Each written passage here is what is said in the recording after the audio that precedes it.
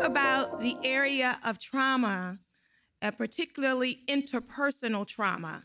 So there are other forms of trauma that don't involve other people, right? So there's a natural disaster as a trauma.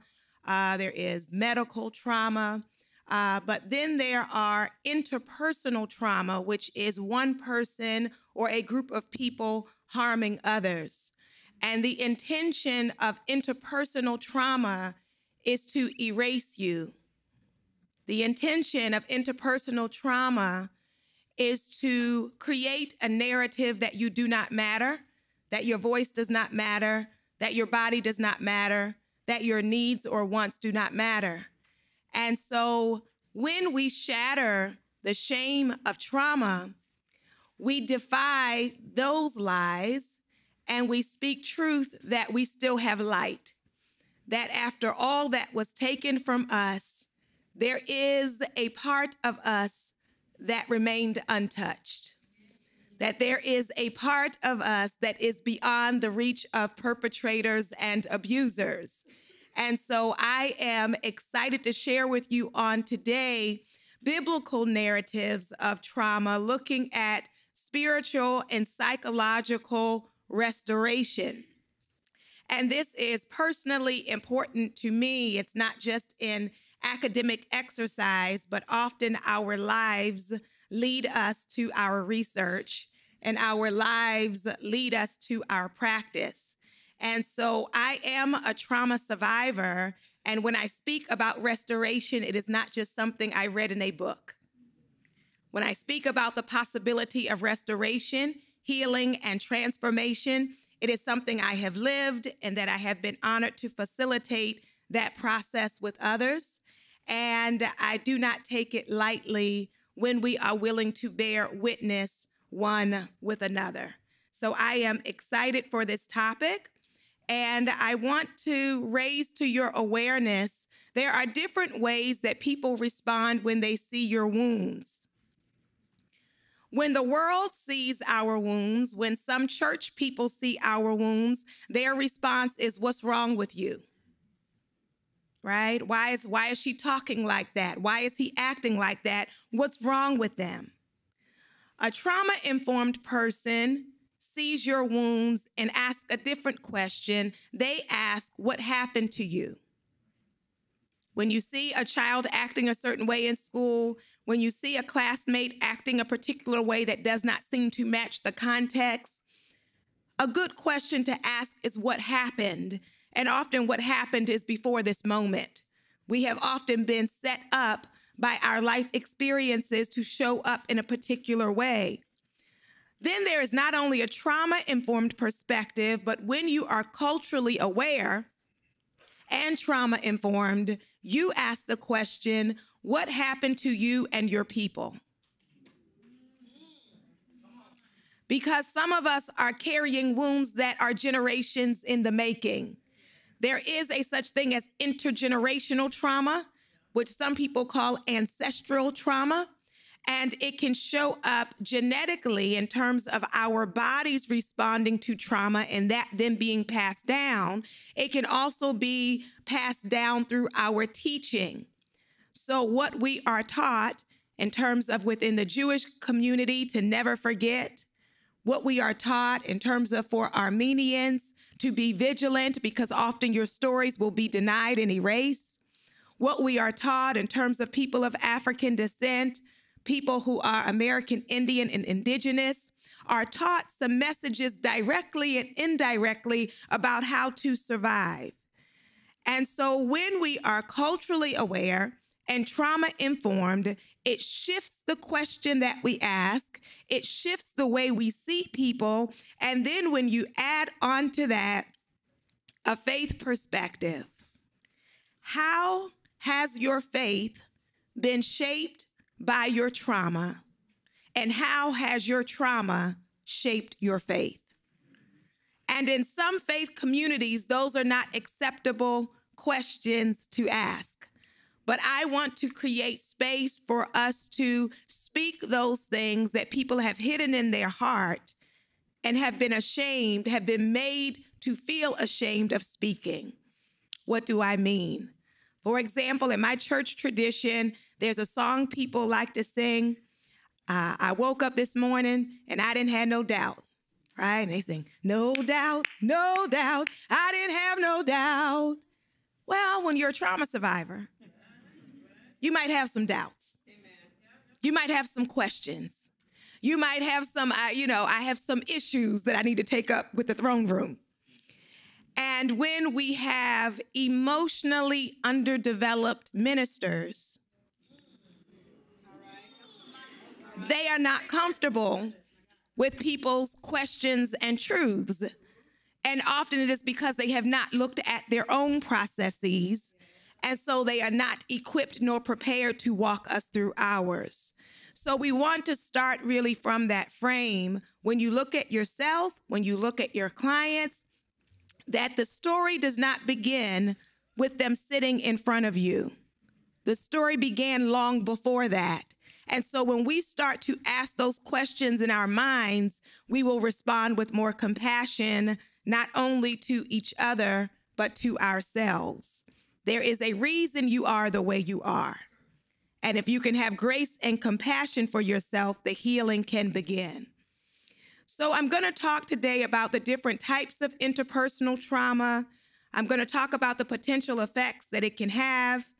I want to highlight for you some of the major themes that, regardless of theoretical orientation, the themes you want to attend to when working with trauma survivor. And I'm aware that not everyone here is a student or clinician, so then these also apply to your personal life. And then to talk about our lack of training in ministry and in the church, where we tell people, you don't need to go to anybody else but us, but yet we are not equipped or prepared to sit with you. So we shame people for going to therapy, and then we want to just say the Lord's Prayer and send people home. So it is unfair. It is unfair and unethical, and it's not Christ. So we will then look at some biblical narratives that we can use in treatment with Christian clients to walk them through the recovery process, or for those who are also here for themselves, can think through these narratives as we process our own healing. There is something very powerful in the story. It is beyond snatching a verse. It allows us to illuminate people's lived experiences and how that rubs up against our encounters with God. And then I will talk briefly about some other things that churches can do. And then we will end with a healing moment, because I don't believe it makes sense to talk about healing for 2 hours and leave the same way you came. So let's prepare first for spending 2 hours focused on trauma. There is importance of recognizing that the way we respond to trauma is different. And so we have to have an understanding of ourselves and be mindful of taking care of ourselves. So there are those of you who are present who are trauma survivors, who are very comfortable with your story, who have talked about your story, who have processed in some ways your story, and you can kind of breathe through this. And it may remind you of some things, but then you can center back in.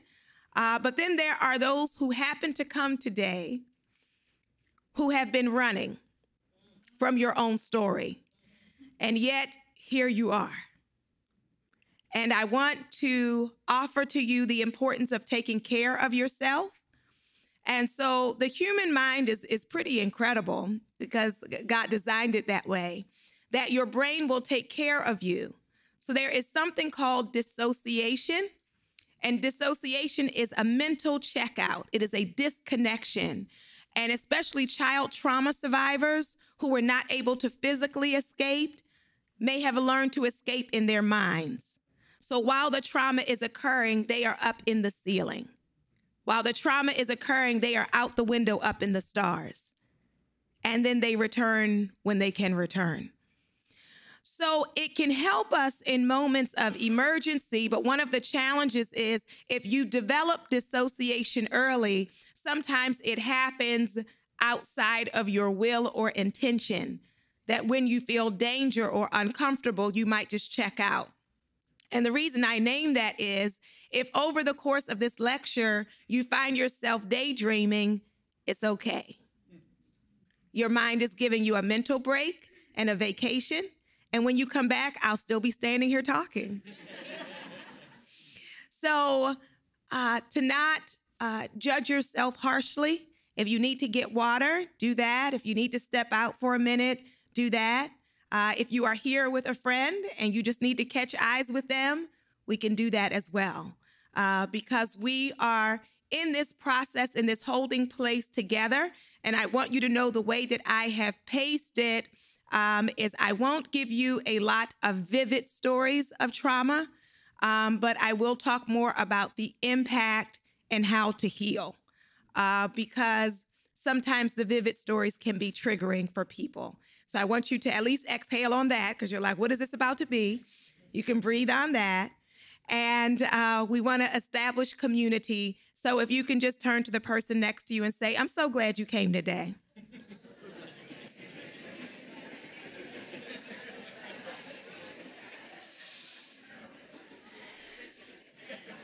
And then, so we have our self-care, we have our community care, and then we also have Holy Spirit care.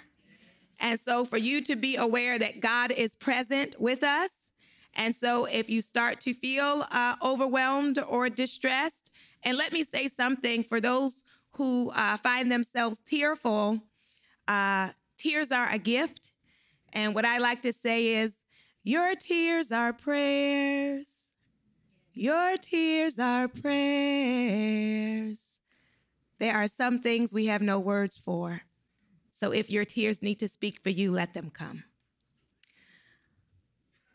If we can take inhale and exhale. So there are different types of interpersonal trauma. One of them is child abuse, and there are different types of child abuse.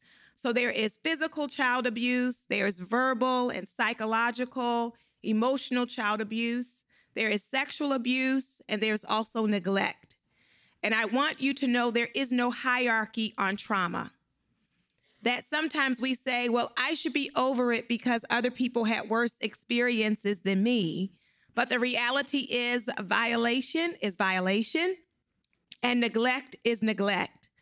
When we look at this issue of integration of spirituality and psychology, the integration of church and mental health, then we have to recognize also in this realm of child abuse that often churches have done a disservice to children. That many churches have preached sermons about the necessity of beating your children and have never spoken about the reality of child abuse, and not just as a joke, not just something that the children these days run and tell. And so they demonize children and make it that the holy thing to do is to whoop and beat and brutalize children. And if we are honest, all of us know an adult that has crossed the line. And if you don't know an adult that has crossed the line, you might be the adult that has crossed the line. And so we want to be mindful about our charge, our spiritual and psychological charge of being caretakers and protectors of children. Not only do we have the realities of child abuse, and I can see some people holding their breath. Breathe. Breathe. You're in the right place. You're in the right place. And this here is sanctuary. And as opposed to our past experiences, sanctuary is where people actually tell the truth. So even when it's uncomfortable, the truth does actually lead to our freedom. So sometimes you have to then adjust. How is it that I can relate to these people if I really acknowledge what happened? That's the part that's disruptive, because when we have tucked it away or justified it, we can continue to sit there like nothing happened. But when we acknowledge the truth of our experiences, often there is a reordering and a realignment that has to take place. Not only do we have the issue of child abuse, but we also have sexual assault, and being aware of sexual assault, that there are different types of perpetrators of sexual violence. And if you're going to work with offenders, you need to understand the mindset of the offender that you are working with. So there are some perpetrators of sexual assault who are opportunists. And an opportunist predator knows that if it were not for this circumstance, I would not have this opportunity, so I'm going to seize the opportunity. What does that look like? It looks like the person who waits to see who's the most intoxicated at the end of the night and offers to walk them home. This is my opportunity. This is the one who sees someone in the common area of a dorm who has fallen asleep and comes and puts their hands on them. It's an opportunity, right? So in their mind, they are aware, if it were not for this opportunity, I would not have this chance. There is another category of perpetrator that is an arrogant perpetrator who sincerely believes everybody wants them. Authentically. So they're not looking for an opportunity. Those are the ones who say to me, well, Dr. Thema, when women say no, they don't really mean it. And so then when I say, well, how would you know if someone really meant no? And the person laughed and said, I could just tell. So it is up to their decision-making, no matter what you're saying, no matter what your tears are doing, any of that doesn't matter, because deep down, I'm really so wonderful and so awesome and so incredible, you must want me. And then the third category of offender, which is less common, is the offender who is actually aroused by your discomfort. So it's not just that I think you want me, I know you don't, and that is what makes it enjoyable. Take a breath. So if we are going to do this work, you can't approach it with a cookie cutter. You have to actually understand the thinking of the person you're talking to so that transformation can take place. Not only do we have sexual assault, we have human trafficking, both sex trafficking and trafficking for labor. We have intimate partner abuse, abuse by partners that is not only physical or sexual, but also psychological. A lot of people have now talked about narcissistic abuse. There's also the reality of community violence, school violence, war, and societal trauma. So societal trauma is oppression. Did you know that classism can be traumatic? That racism can be traumatic? That heterosexism and sexism can be traumatic? And so the impact of those on our lives are very real, and it is important as clinicians that you start to ask the questions and not to be dismissive of people's experiences. So how does trauma affect us? How has it shown up in our lives? People respond differently, and so if we are expecting people to respond like us, we can miss it. If we judge people harshly for not responding like us, we can miss it. And when we compare children and say, you should be more like them because they're doing fine, or they're doing well in school, or they're still obedient, you should just be more like them, then we have not taken into account the reality of the child or the adult who is sitting or standing before us. So emotionally, some people respond with depression, which is extreme sadness. It's beyond regular sadness. It's clinical, right? And not only does it show up with depression, it can show up with post-traumatic stress. It can also show up with anger. And let me say this to you. If you're going to be a clinician, you need to become comfortable with people's anger. Sometimes we are only sympathetic towards crying victims. Right? Because that usually, your heart goes to them, right? They're crying, they're sad, they're grateful. Thank you for meeting with me. But how do you respond to the trauma survivor with their arms crossed, their legs crossed, their purse in their lap, and they're giving you a side eye? Can you have grace for them, or are you dreading your 3 o'clock? And so we need to know that the anger can really be from a justified and a healthy place because outrageous things have happened. I went with a student who was being sexually harassed on a different campus I used to work at, and I went with her to make her report with the administration. And she told them about the stalking and the harassment. And after she left and I stayed in the room, the administrator said, she sure has a bad attitude. It's so problematic. I was so clear, if she had sat there weeping, she would have gotten a different response. And that's not on her. Someone is stalking you and harassing you, and you're mad about it. And we're the ones that are in a position to make things right. So you are expressing it to us. But when we have not done our own work, when we are not aware and clear, we take things personal that are not personal. Not only that, some people respond with humor. And you want to really be careful when you have trauma survivors who respond with humor, because human nature is usually we mimic the affect people give us.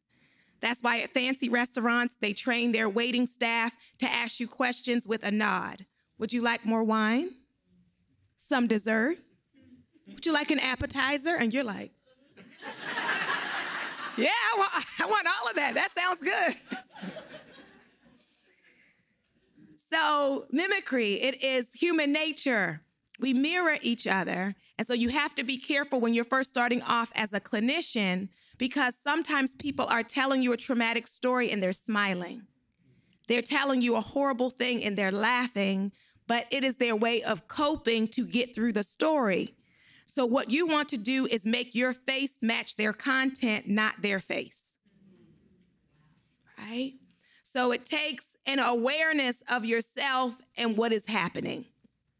For cognitive effects, it can make it difficult for us to focus and to concentrate. You can have trouble remembering things. Behaviorally, people may start harming themselves, cutting, restrictive eating, reenacting the trauma. And some of them then, not everyone, but some become offenders and are now looking for people with less power than them to act that out upon. Suicidal thoughts, risky behavior, self-sabotaging behavior. If you have not heard the term, there is something called passive suicidality. So passive suicidality is when I would not take my own life, but I wouldn't mind not being here. So I'll drive without the seatbelt on. I'll have unprotected sex with strangers because it really doesn't matter. Like if I'm here or not, it doesn't matter. So we want to be tuned into the behaviors. It also affects our trust. And we can go on various extremes. Some of us trust everyone immediately and tell them everything. And then there are those of us who know the art of knowing people for years and not letting them know anything about you. That's an art. That's a skill. You've been going to lunch with them all that time, and they have no idea who you are. So some people are obvious in their distrust, so it's written all over their face, leave me alone, I don't want to be bothered. And then some people know how to mask it so they seem approachable, but you don't actually know them. So our trust gets affected. Some of us are okay with friendship, but not okay in intimacy or romantic circumstances, especially when we're dealing with issues of sexual assault or sexual abuse. So we have to be mindful that sometimes people will spiritualize that effect and say things like, Jesus is my boyfriend. Is he now? Is that what he wanted to be? He asked you to be his girlfriend? Right. So if we're not tuned in to churchy language, then we can think that people are just religious. And we can miss that it's their trauma speaking. Do you know, I'm going to really mess you up for a minute. Do you know that there are people who it's not really that they're so good at abstinence, it's that they're trauma survivors? Oh, they look so holy. Like it's not even hard for them because they actually don't want to do it. And then I end up seeing them once they are married and the partner is expecting something and it is hard for them to engage because really it has not been Christ keeping them, but the trauma. Okay. So it affects our sexuality. It also affects our spirituality. You know, I had a client who said, I'm trying to make sense of things because I was told God is love, God is everywhere, and God is all powerful. But for me to be molested, one of those must not be true. She said, either he's not love, or he wasn't there, or he didn't have the power to stop it. So like, which one is it, right? Now, often in faith communities, that is an unacceptable thing to say. And so we silence people, but they're still sitting with it, or they retreat, right? So we have to create the spaces where people can say things that may be uncomfortable, that push up against our doctrine, that push up against, here's the thing. If you believe in God, God is big enough for our questions. God is big enough for our concerns. God is even big enough for our anger, right? God is not so like tiny that like, ooh, you hurt my feelings, right? You know, so we want to really make our spaces big enough for people to show up in truths. There are different responses to the sense of danger, and you want to start to know what is yours. When you feel unsafe, what do you do? So there are some of us in the automatic mode is fight, right? There are some people that's just like, there's not something they think about. If they feel you're coming for them, they're going to go in attack mode. And that can be verbally or physically. So sometimes in classes or social situations, when you thought you were at level 1 and the person went to level 10, they're in fight survival mode, right? That if I shut you down and display the fullness of my rage, you will never bother me again. That's what some people are doing in your offices. And you're like, oh, that's what that is. That's what, because it didn't match. It didn't make sense. They are trying to shut you down so you know not to mess with them. So some people go into fight mode. Some people go into flight mode. So they're quick to drop out, quick to end relationships, quick to switch programs, quick to switch advisors. They don't like confrontation, and they don't like discomfort because it may end badly. So why don't I just take myself out early? Actually, they might have been planning to come here today and they already left. They're like, oh, this is trauma. I forgot, I'm supposed to meet a friend. Okay. And then there are those of us who freeze. That's the dissociation or the disconnection. And as a child, as I said, that can be helpful. But if you're an adult and you're still doing that, it can put you in increased danger. Because when you sense that people are threatening, you freeze and wait for it to be over. So a part of your therapeutic process becomes learning how to activate in the face of danger. Not only freeze, but what we have talked about more recently in the literature is tend and befriend. Tend and befriend are those whose go-to is to try to make the perpetrator happy, to try to make their abusers like them, to do their best to extend themselves to be approved of. It is being a people pleaser, even with people who don't respect you. Because if they are pleased with me, maybe they will treat me better. So before you start thinking about your clients, I invite you to think about yourself. What your go-to mode is, how you usually respond when things feel unsafe. And do we have flexibility to respond differently in different circumstances? There is also complex trauma. Complex trauma is when it was not a single event, but extended over time. So often, like child abuse is usually not a single event. Intimate partner abuse is usually not a single event, but it is happening extensively over time. And so it disrupts our sense of ourselves. It disrupts our ability to regulate our emotions, and it disrupts our ability to connect and build relationship with others.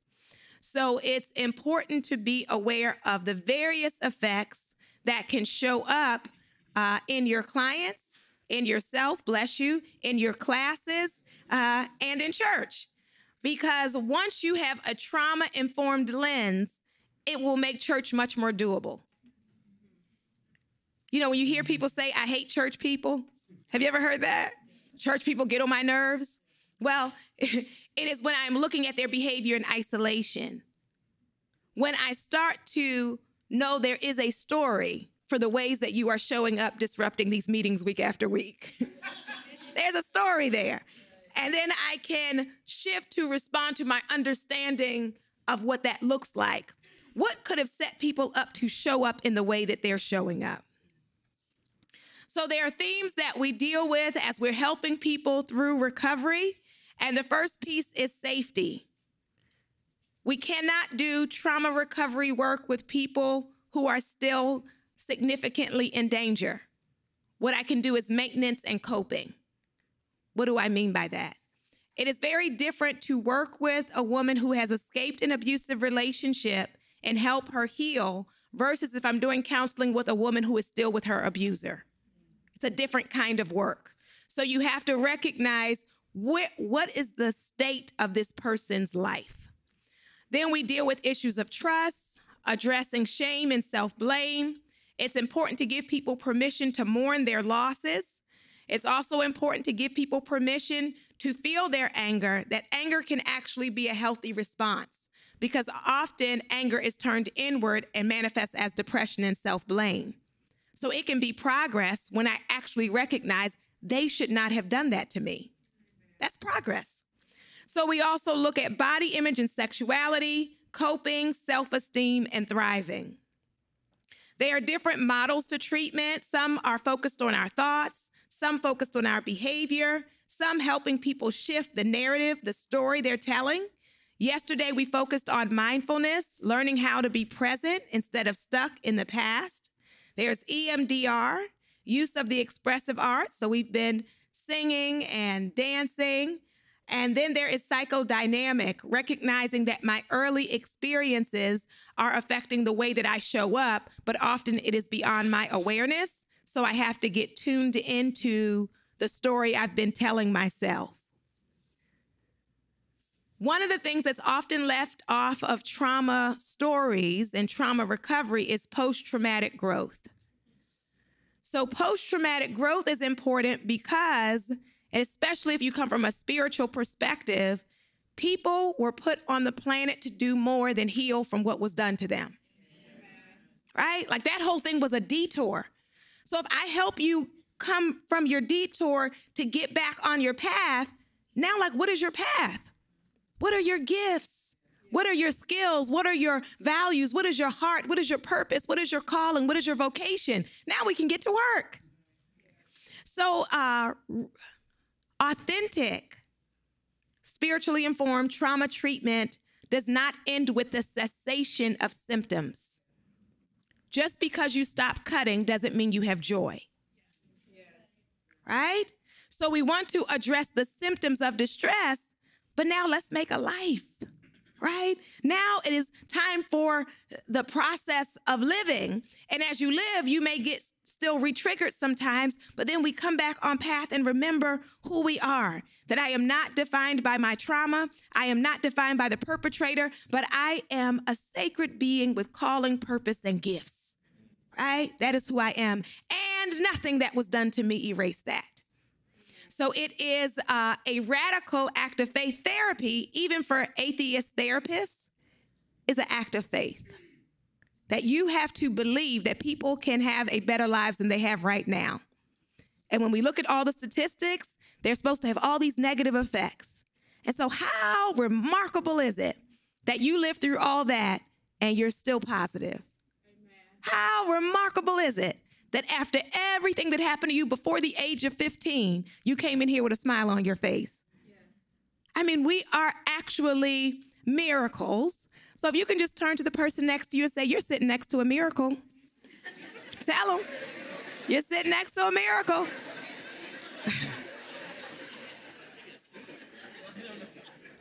My life would not have predicted that I would be this kind, right? That's why it's wonderful when people meet me and say like, oh, you know, you have such a bright smile. You just must have just had like this godly, lovely, wonderful life. I said, I'm glad you think so. I'm glad you think so. That's what healing can do. That's what healing, not masking, right? Not masking, because you can feel a mask, right? But authentic healing is not faking it, but actually living it. So let us get into our text. So there is the story first of Hagar. And often people celebrate Abraham and Sarah, but I have come to celebrate Hagar.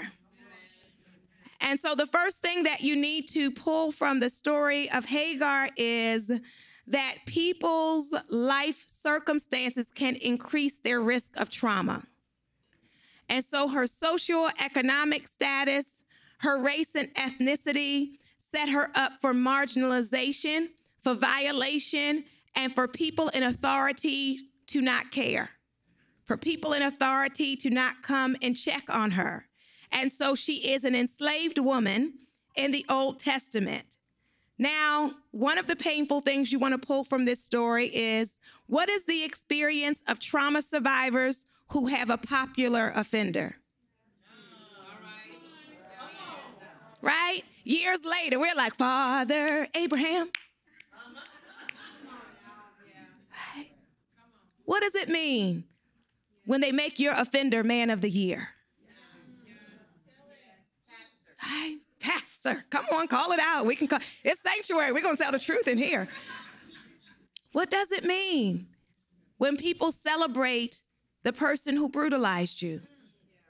And so if our sanctuaries do not have space for those in the margins, it is not God's place. We are not reflecting the reality of God.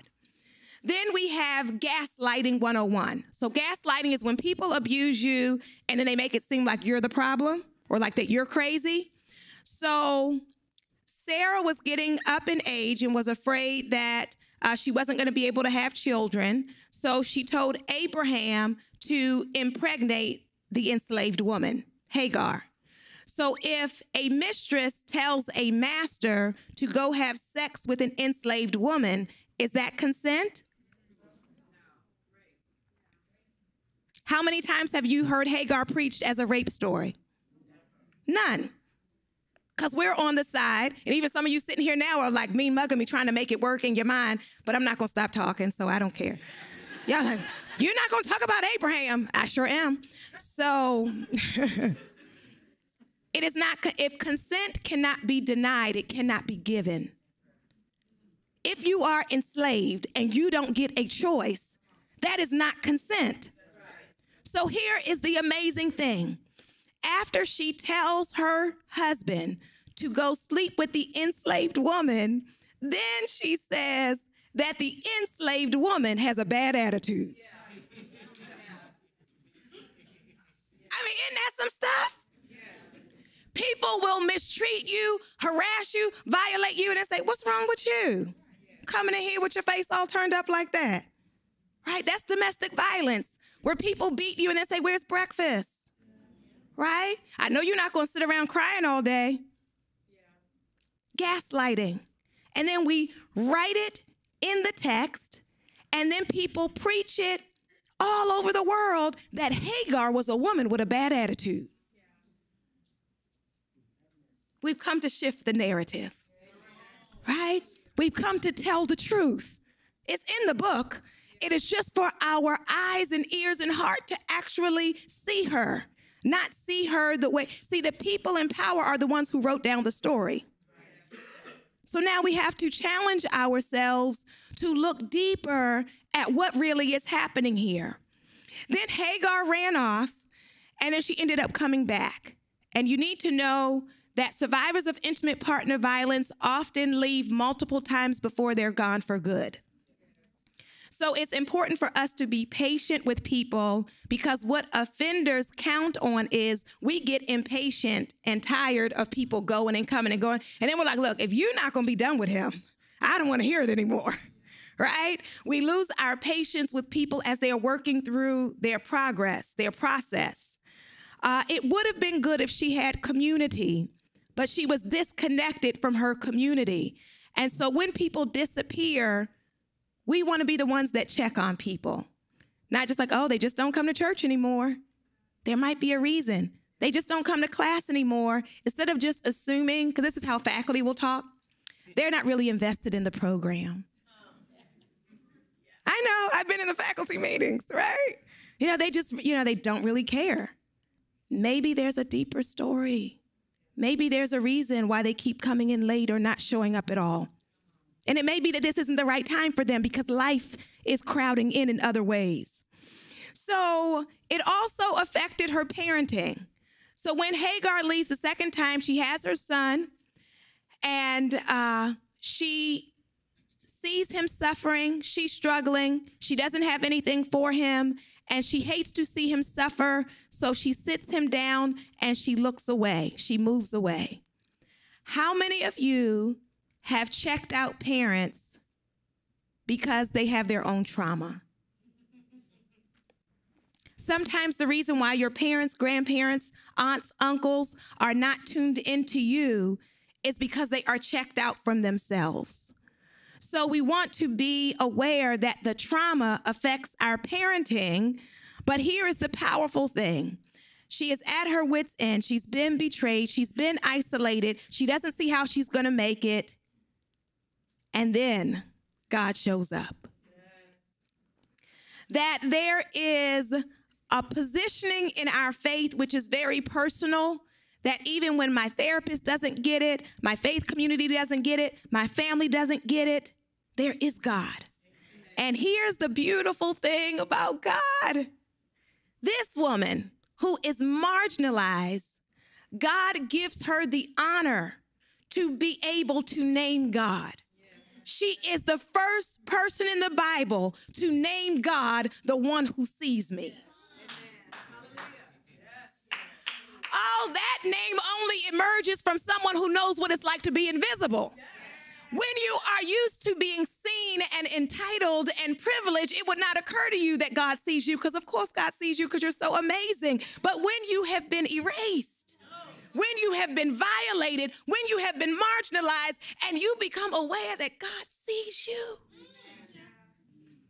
that's where the healing starts to happen. Because clearly, Abraham, when you came in here at night, you did not see me. Sarah, when you directed him to come in here, you did not see me. But God sees me. And so my aim becomes to see myself through the eyes of God, not the eyes of my offender. When I am walking in shame, it is because I have come to believe the lies that the offender has told me about myself. The offender told me I was worthless and powerless and insignificant, and I have internalized that and walked around believing it until a divine thing happens that can be facilitated with an in-tune therapist, which is to remind you who you are. That is the sacred work, to remind us that the reality is our worth is not based in how we have been treated. And that's usually the CBT model, is we tell people, look at the evidence. But what if all the evidence says I'm worthless? Right? You tell me, look at the evidence. This woman mistreated me. This one abandoned me. This one neglected me. The evidence shows I am unimportant. But the reality is that the evidence can lie. That how people have treated you does not equal your worth and your value. I want to shift to the New Testament and tell you the story in Luke of the bent-over woman. The bent-over woman had been in this condition a long time, and she couldn't stand. So the important piece for us to take from that is people are not faking it. Right? Family members want you just say, like, get out of that bed. Just get up and put your clothes on and go to work. Right? We act like people could just stand, and they're just refusing to stand. But she could not stand. So we want to be careful in our treatments, that when we're giving people homework assignments, that I give you something that is a stretch, but that is doable. Right? Because if I set it too high, it's like for me, if you had KFC yesterday, today don't turn vegan. right? It's too drastic. It's too dramatic, right? You might want to start with like meatless Mondays. Work your way up. So when you have someone who is severely depressed and dealing with PTSD, and we give them these assignments that are in another galaxy, right? Taking a shower might be it. Take a shower. Let's take a shower. Not let's take a shower, but take a shower. Not only that, she kept showing up to the temple, which is a reminder to us that our trauma and our wounds are not because we are sinful, right? Some people blame themselves and turn that into God is mad at me. But do you know you can love God and worship God and still struggle? And then even in her condition, Jesus saw her. And that is the importance that we want to, do you really see your clients? Not their performance, not their presentation, not their mask, but when you can get to a place where I can look past all of that and see you. And that's the beauty of when your life experience. If you have ever had to go through life and you were in warfare but couldn't show it, then you know how to recognize that in other people, right? When I'm looking at people who have a smiling face but empty eyes, I know that look, right? And so for me not to just get caught up in the smile, but to see you. So Jesus saw her and called her over in the state of her brokenness, and she came forward. So that is our clients have a role in their healing, right? She came to the temple. She stepped forward. She's doing her part. There is a sacred part of healing. There is a human part of healing, and she is doing her part. Jesus speaks to her and he touches her. He gets at her vulnerability and visibility, right? So if I am going to touch, and I mean that emotionally, if I am going to touch a person's heart, I have to actually see them, I have to actually connect with them, and I have to extend compassion. And when people are touched, when they are seen, then the shifting can take place. Here's the thing. After Jesus heals her, church people got mad. Isn't that some stuff? Yeah. I want you to know some people don't want you well. Some people benefit from your brokenness. Some people benefit from your insecurity. Some people benefit from your silence. That's why I always tell people who are dating, don't date right now when you're super broken, right? Because some people will fall in love with being your rescuer. And when you heal and have a voice with opinions, they might not like that. They liked carrying you. They didn't like you walking. So you want to be careful with your clients to prepare them for the pushback that some of them will receive when they start healing and being more empowered. Not only that, he speaks to her as a daughter, right? A daughter of the faith. And so our kindness is really based in a human connection, that you are not just who I'm seeing at 1 o'clock. You are not just the next person in the book, but that I really relationally connect with you. Now, when the crowd started raising issues with her healing, here's the beautiful thing. She didn't say a word. Some of our survivors get set back because they try to justify themselves to people that they don't need to explain themselves to. That takes a whole lot of energy, and it will spiral you because you're trying to convince them that you're worthy and that you're okay. And the best thing that you can do when you are in the face of someone who refuses to understand you or have compassion is, right? I have nothing to prove. But they don't like that, right? They're trying to pull you in, but why did you think that? I'm good. I'm good. Look, I'm protecting my energy and my mental health. So if not, you will have clients who week after week come in talking about the new person who set them off. That's what therapy will be. Every week, a new person set me off, right? So then I get to a place where I don't have to fight every battle, and I recognize not everything is drama worthy.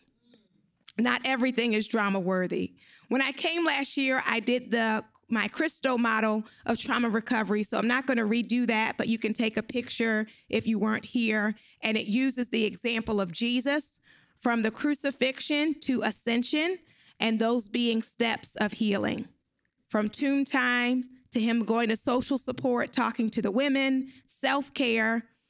Forgiveness is different from reconciliation. So the point I made is he forgave the soldiers, but he didn't hang out with them. Okay? And he showed his wounds, he ascended, and then he came back to serve. And many trauma survivors, and some of you are in here today training to be clinicians, many of you have skipped your own process and have jumped to service. You were traumatized, and now you want to be a therapist. So you need to do your process so that you can do it from an authentic place. I am a trauma survivor. I am a trauma survivor of sexual assault. I'm a trauma survivor of the war in Liberia. I'm a trauma survivor of community violence in Baltimore. And I'm a trauma survivor of societal trauma, racism and sexism. And God came to see about me. If you are a survivor, I want you to know that your body is a temple, and it is a powerful thing for the body that was ignored to be seen. Yeah.